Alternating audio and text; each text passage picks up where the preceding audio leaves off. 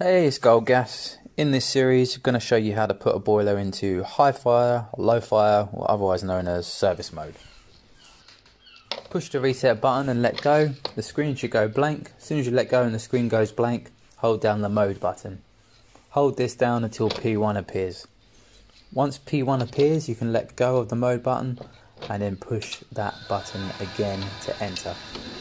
You'll start off in low, minimum fire, and you can work your way up with the plus key all the way up to 100 and you'll enter high fire maximum. If you need to go back down, you can push the minus key.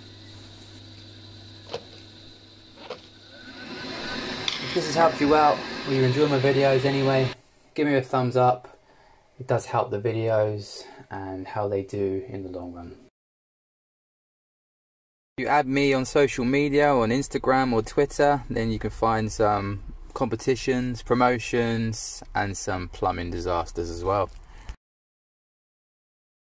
That does it for this video. Thanks for watching.